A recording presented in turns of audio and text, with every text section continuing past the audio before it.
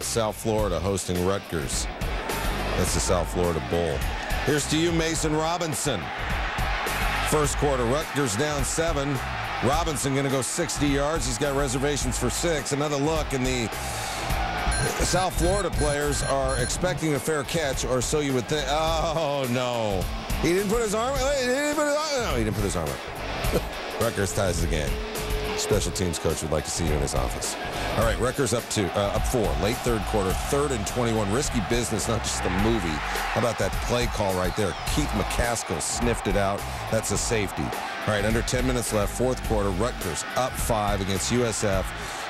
The fumble, the recovery by Jacob Sims. First touchdown by an offensive lineman in USF history. And the Bulls hold on. And that has created a simple formula for them to get to the ACC title game. Just keep winning. Hokies taking on Georgia Tech in Blacksburg Thursday night. You see what these two teams have combined to do in the ACC the last 3 years. Joshua Nesbitt, there he goes.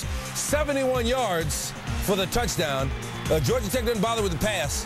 They ran for 346 yards in this game. Take another look at it. Nesbitt gets a block from Anthony Allen, who ran for $125 himself. And on that run, Nesbitt becomes the new ACC all-time leading rusher among quarterbacks. He passed Clemson's Woodrow Dantzler, and Georgia Tech up 14-0. Second quarter, Georgia Tech up 14-7. Nesbitt picked off by Devon Morgan. Maybe that's why they don't throw it. Take another look at it. Nesbitt tries to slow down Morgan by stretching out his right arm. He would wind up leaving the game with a right forearm injury, and he's the catalyst for that Georgia Tech offense. So now fourth quarter, tied at 14. Tyrod Taylor, going to Andre Smith for the 2-yard touchdown over Georgia Tech. Takes the lead 21-14. Ensuing drive for Georgia Tech, 4th and 4. Roddy Jones on the pitch, looks to throw. Nobody's open, so he'll tuck it and get there. Later in the drive, Orwin Smith trying to get outside. There's so much motion in that Georgia Tech offense, hard to keep up with it. Hokies had problems early in the game, and then right there, as Georgia Tech ties it at 21. That wrapped up an 80-yard drive. Ensuing kick return, 2 minutes and change left. Frank Beamer thought about redshirting David Wilson, but he said the decision not to is looking better and better.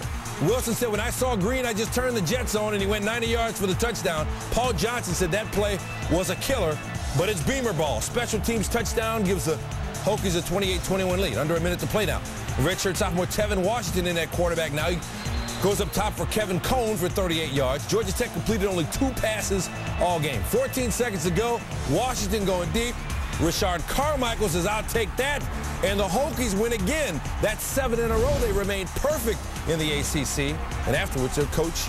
ESPN2 Central Florida at Houston. Golden Knights undefeated in CUSA. Last time they were 7-2 overall, 1998. Dante Culpepper was their quarterback. This is Jeff Godfrey, who threw for nearly 300 yards, ran for over 100 yards. A.J. Guyton there. UCF up 20-3. We're in the third now. Free play. David Pylan, 334 yards, 4 touchdowns. Patrick Edwards there. 17 down. Houston's up 1.